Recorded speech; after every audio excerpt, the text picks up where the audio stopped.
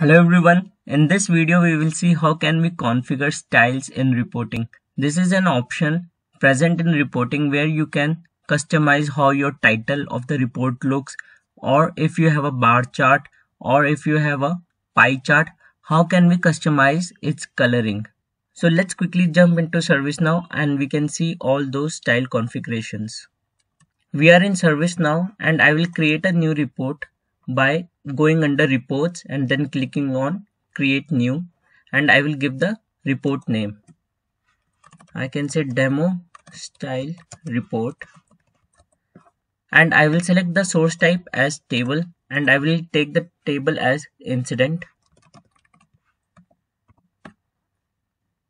and I will select this. If you don't know about basics of how to create a report in ServiceNow, please click on the top right corner. And I will click on next and I will come here to style, and if we see here we can configure the title of this report, and the title of this report is demo style report. The first option is show chart title, so it says report only and we can select never, so it will never show you this demo style report title, or we can select as always and it will always show you report title. And then we can change the title of the report if we want to. For example, if I want it to say as incident report and I will save this again, it will change the title of this report here. Then we can change the sizing of this title as well. For example, if I double it and I will save this, we should be able to see a bolder text, and this has been updated. Now if we want to change this color of the title, we can go ahead and select any other color. For example, if we want red instead of black, I'll go ahead and save this, and the title color has been changed. Then we can also change the alignment of this title. For example, right now it is selected as center. I can make it left align or maybe right align, and I will save this and it will move to the left. Now if I go ahead and change the type of the report, for example, if I select here as pie chart and I click on next and I group it by, for example, state, and click on next, I will get multiple options here under styles. If you see general, title and legend, we have already explored title and it has almost all similar options except the last one, which is the title vertical alignment. Now we can actually move this title of the report from top to middle or to bottom. For example, I move it to middle and it will be placed in center like this. I'll just keep it at top as of now, and then we will go to general. In general, it says use color palette, so I can go ahead and customize the color of this chart as well. As of now it is selected as use color palette and the palette is selected as default UI. Now I can go ahead and select some other palette as well, where I can say the color number 1 is blue, orange and so on. I'll just go ahead and select some other except default UI, and for example if I select blue light to dark and then I will save this, all those color schemes will be customized.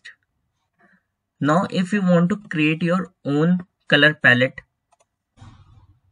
I'll click on new and then I can give color number 1, color number 2, color number 3 and so on up till color number 32, and all those colors will be displayed here. For example, color number 1 of closed incidents would have came as red if I would have selected red, and color number 2 would be blue if we have selected blue in color number 2, and it would have been blue for the in progress tickets. I'll go ahead and again select it as default UI 14, which was selected earlier. Then we can have an option of using several colors, and here we can give our own colors. For example, I already had selected red and blue color, So these are the hex codes which are separated by commas, and I will save this, and we can see the red and blue color have been assigned to the states. We can have more colors. For example, if I want the yellow color, I can go ahead and Google the hex code of yellow color, and I will copy this.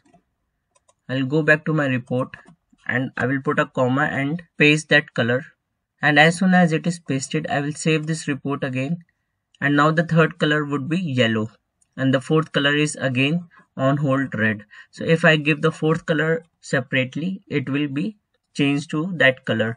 And if I go ahead and copy the green color hex code as well, for example this one, and I will paste it here separated by a comma and save this, I will see all 4 different colors here.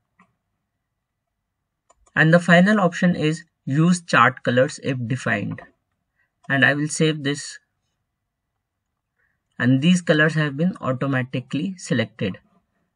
Now how can we set these chart colors? I will type here chart colors and I will open in a separate tab, and if I select the table here incident, and we can see here for state field it is already defined out of the box. For number 1 value it is blue color, for number 2 value it is green. So for each and every state out of the box we have already defined some colors. Now if you want to change these colors or add for some other columns and assign specific colors to those values, you can go ahead and do that and then select use chart colors if defined. Next is display data labels. If I select this and I save this, all the data labels with respect to each color will be displayed along with the report. And if I select custom chart size, it will ask me for the width and height of the pie chart. For example, if I make it 300 the width and increase the height to maybe 700, so it will be displayed something like this. And again we can go ahead and select the drill down view as well. If you're not sure what are drill down reports, please click on the top right corner, and this is the view which would be shown to the users when they select one of the states. There are many views which are available, so you have to be very mindful. You are selecting only the views which are for the incident table. And then the final option here is the decimal precision. So how values in these reports should be shown. They should be shown up till the decimal precision of 2. And for example, if we see here, it is showing only 2 values after the decimal. And then moving on to the final option, which is the legend. And the legend appears here at the bottom. Do you want to show this legend or not? We can actually remove this by unchecking this checkbox, and this legend would be removed. I'll select this again, and we can align it horizontally and vertically as well. For example, it was showing at the bottom in the center. Now I can go ahead and maybe put it on left, and for vertical I can make it at top. So it will be not displayed at left top. And as soon as I save this, it will be moved here. And if you see, it has messed up all the styling in this report. I'll just move it back to the center and at the bottom, and I will save this. Now if we want to show a border around this legend, I can go ahead and select this option and I will save this, and I would be able to see a border. And then finally, left align legend text. If you want to left align your text here, you can go ahead and save this, and you would be able to see that. And we can see the size of the box has increased and it has been left aligned now. So these are some generic style configurations which are available on the reporting. I hope this video was helpful to you. Please let me know in comments if you have any questions. Please subscribe to my channel.